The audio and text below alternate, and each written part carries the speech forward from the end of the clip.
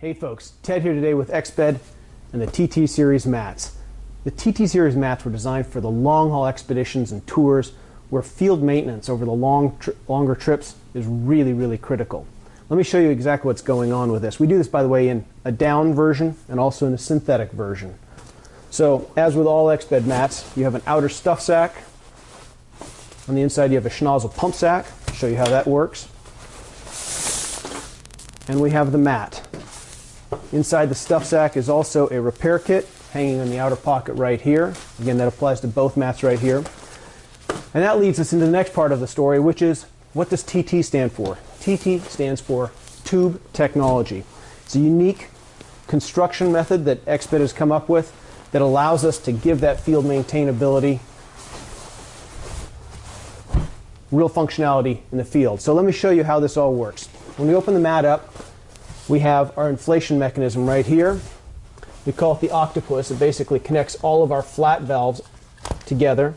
I open up the flat valve on the mat, take the schnozzle pump sack, take the flat valve here, lock it on, and then I take the schnozzle pump bag, open it up, capture some air. This is actually easier to do when you're in a tent or on the floor.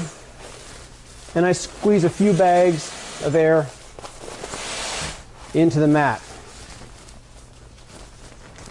Hold the schnozzle pump bag open, capture some air, give it a couple rolls, and then squeeze it on in.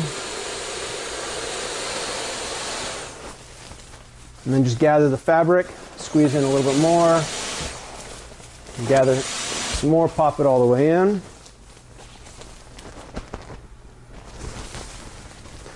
Really straightforward. It's a nice way not to have to blow in the mat. You can go ahead and just use the dry air in the pump sack to inflate the mat.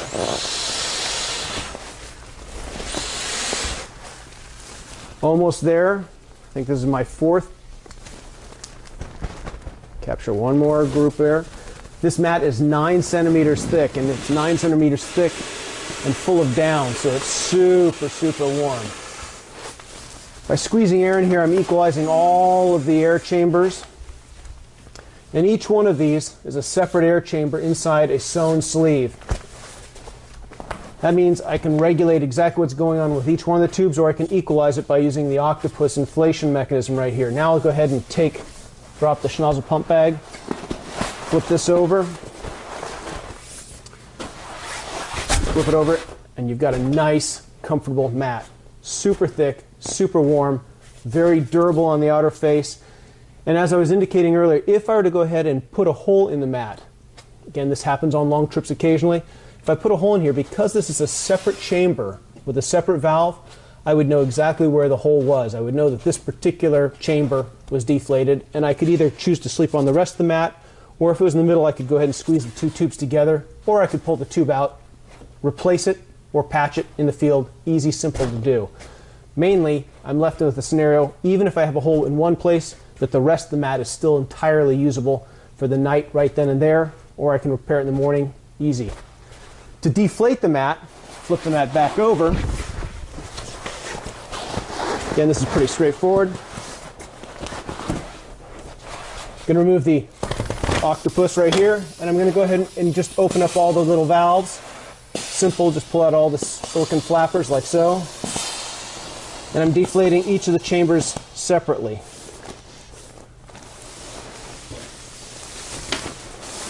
Spin the mat around. In classic Exped form, fold the mats in three parts. Squeeze the air out as best as you can with your body weight. When you're just about done, open the mat again, fold it in half,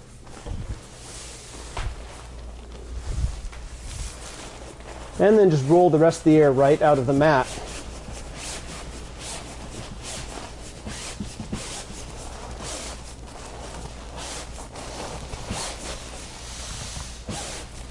Go ahead and squeeze the rest of the air out of the mat.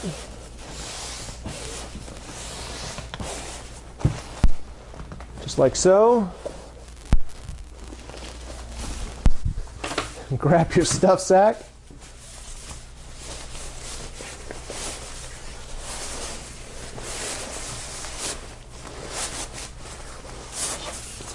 Drop the mat in.